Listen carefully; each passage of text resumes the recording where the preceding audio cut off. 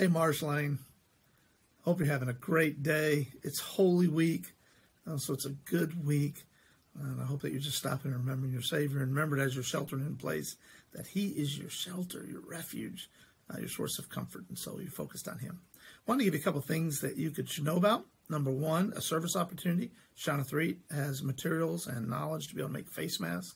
Anybody who would like to help in that, please reach out to her. If you can sew, I can't sew, but if you can sew, you can be a part of that. And so if you'd reach out to her, we'll put those together. And then if you need one, please reach out to us so we can help get that to you, if you know someone that does, so we can get those face masks to those that need them.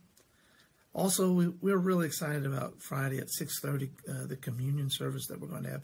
Pastor's going to be on Facebook Live, 6:30 Friday, and he's going to be leading us in our Good Friday service, in which we'll be involved also with communion. And so we want you to be able to participate in that.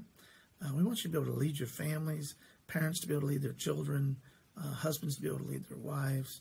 For people who are alone, we want you to remember that you're never alone as you celebrate it. It's a reminder that Christ is always with us. Just maybe an opportunity to zoom in with some distant relatives and participate with them. Josh was talking about the possibility of me being able to zoom in with Rainey and have communion with her. And so we just want you to take advantage of that opportunity. 6:30 Friday. We are going to have the elements up here. If you need the elements, we're going to have them here that we can get to you Thursday. If you want to just swing by to be able to pick those up. If you want to get them from the grocery store yourself, no problem. But if you want to swing by here, we have the elements for you. Some grape juice and unleavened bread. So we really encourage everyone to be a part of that. And then we want you to know that Easter's going to be different, but we want to celebrate in a way that kind of brings us all together on Easter. So we're asking for everyone to bring some flowers to the cross here at the church. During your Easter day, to take some time, come up here to the church, come out to the cross as your family, and just lay some flowers down and remember what your Savior has done. Remember His death, burial, and resurrection power that was for your redemption. And just have a little time of worship out there by the cross, leaving some flowers. We think that'll be great for you. And we also believe we want our community to see that we still celebrate a risen Savior, that we're still excited about Easter, that we might not be able to be together in the same way, but it hasn't changed our love for Christ. So as they drive by and see our flowers, as they see perhaps a family out there worshiping, it'll be a time to be able to minister to our community in that way about the knowledge of how we feel about the Lord.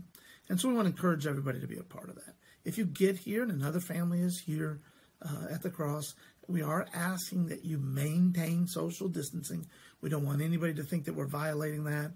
Please refrain from interacting in the way that we're not supposed to, so that our name looks good in our community. But just be joy and glad to see your family and celebrating the risen Savior. And so enjoy your Holy Week. Look forward to seeing you Sunday online as well for our Easter service on our Facebook Live, and pray that you will enjoy it all.